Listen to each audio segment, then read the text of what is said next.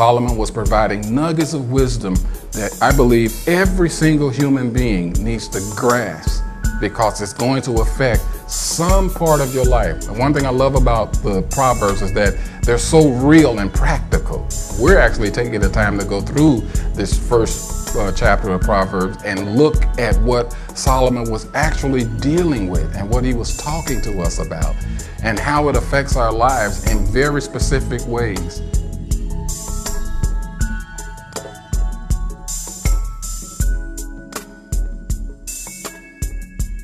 All you know is that God made it real, that he's gonna, that it's not, I keep saying gonna, but it's done. And my spirit got a hold of it. It's done.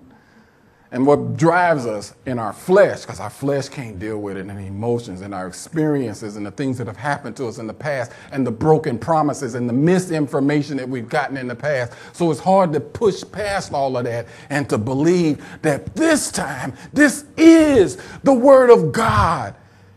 This isn't somebody's opinion. This isn't somebody just trying to get some money out of me.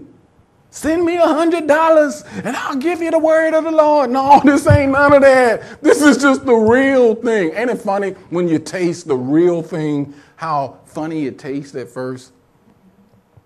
Like, is this real?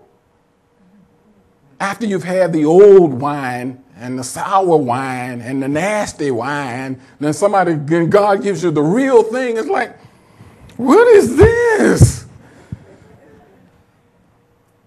But when you get the real thing, something comes alive inside of you, and there's a hope. There's an expectation. Your mind can't, our natural minds wrestle with this because it keeps saying, you tried this before and it didn't happen. You believed somebody before and it didn't happen. You went to such and such church before and it didn't happen. And I'm throwing in all of the different things to tell you some of the reasons why they didn't happen. Because some of the stuff, it was our idea.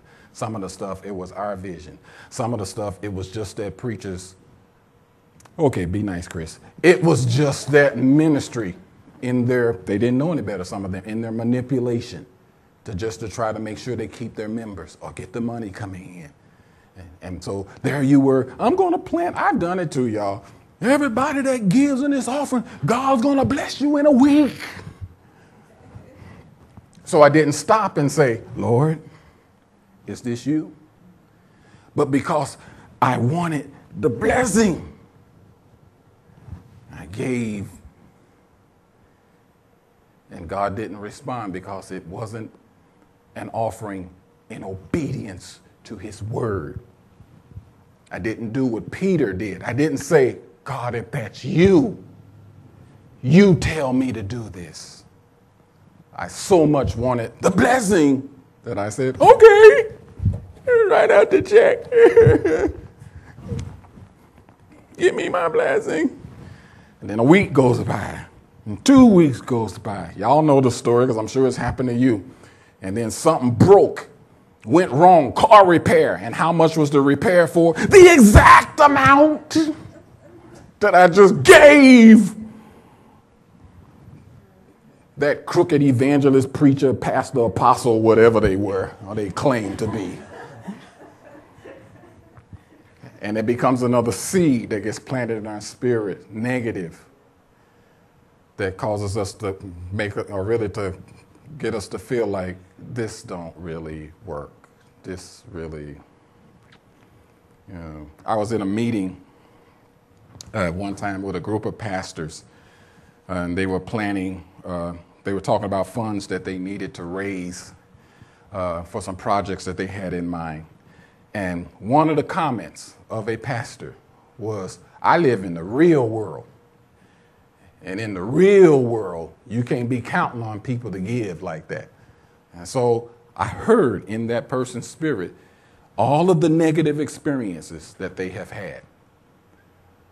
That when it comes to a real move of God, it's hard for them now to move past all the stuff that happened.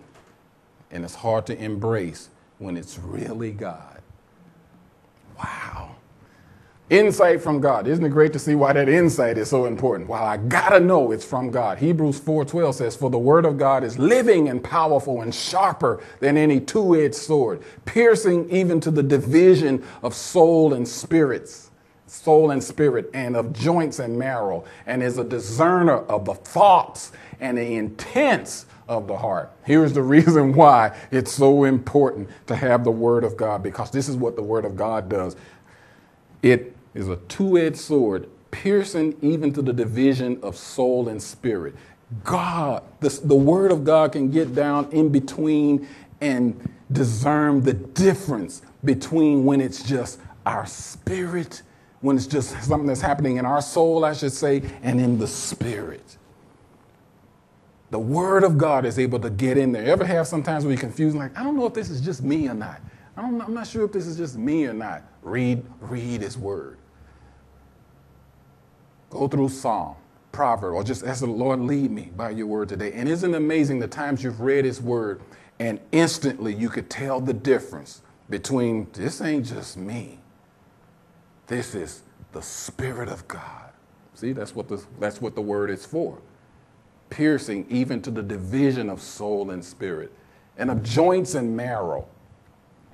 I understand that the only way you can even distinguish between that word joints is actually the bone and the marrow. The only way you could even at a subatomic microscopic level, you'd have to go to that level before you can distinguish between the marrow and the bone. The substance inside of the bone and the bone itself. You'd have to go to the way down, some type of super microscope to get before you can see the discerning the difference between where the marrow ends and the bone starts. But the word of God can distinguish between the joints and the marrow. That's how precise it is. Ain't that good to know? So sometimes we in ourselves, we're like, you get in this struggle. I don't want it to just be me. Anybody ever done that? I don't want this to just be me. I really want to know that this is God. His word. Then you know I'm getting insight from God.